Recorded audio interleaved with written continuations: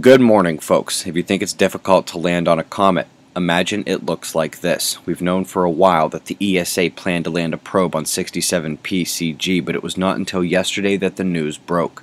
This comet is a contact binary.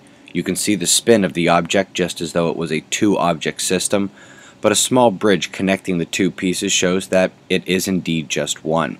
It's not like these objects are uncommon. It's just that it somewhat complicates the approach, the orbit, and the landing. We already thought that there might be some unprecedented electrical interactions and other complications as the spacecraft neared the comet, but this changes the game even further. Contact comes early next month, August 6th, and the spacecraft is now less than 10,000 kilometers away. They'll need some luck. I'd also like to quickly mention the giant hole that opened up in Siberia. Unbelievably, or perhaps believably, they are blaming global warming. It's all our fault. I've got some beachfront property in Kansas to sell you if you believe that. Top earthquake zone yesterday was Alaska. Took a 6.0 near the southern coastline and some moderate tremors to the north.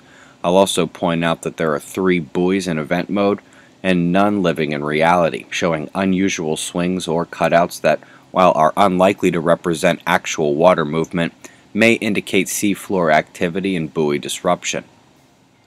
The storm watch now becomes a storm alert. One typhoon will strike land with tremendous force today. We're going to see an amazing storm surge, high winds, flooding, and significant risk to life for anyone in the way.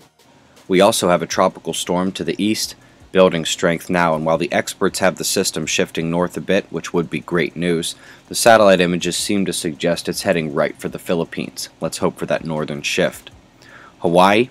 Tropic watch begins for you as well today. That East Pacific low weakened and shifted into the central waters only to regain strength, become a target for our measurement missions, and is now slated to head right at the island state. Hopefully it'll weaken, but even so could be a significant storm.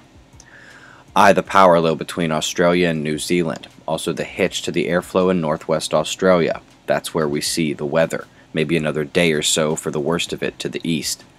Couple cells here, but I imagine the top system to watch is still off the North Atlantic, cresting now from Spain up to the UK.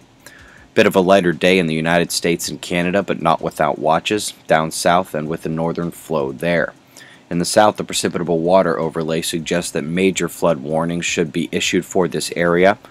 NOAA agrees, and the heat flow to the north will carry thunderstorms and rain well north of the border tonight. We'll kick off space weather with a destabilized filament. It was just the small one up north, and it didn't produce a significant CME, but it sure is fun to watch them pop. For a few days now, the fluctuations in the cosmic rays seem higher than normal. Not that it is ultra high on all readers, although it is on some, but it's back and forth in general. According to SPACEWEATHER.com, the sunspot number indeed bottomed out. The fall. We actually had 2 groups begin to develop during the day, but they are both tiny, not any kind of flare factor, and for all intents and purposes, our star is asleep.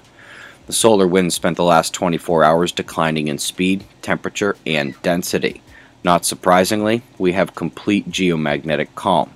Some low-energy proton spikes occurred, but those are likely only relevant for the Uyen system. The coronal field showed the incoming and Earth-facing openings. Coronal hole incoming is now shown on the left side of the chart, trans-equatorial and with moderate force. It's kind of surprising we can't see the northern opening just as well, given its extreme power. Mobile Observatory project is in Uxbridge for 2 days.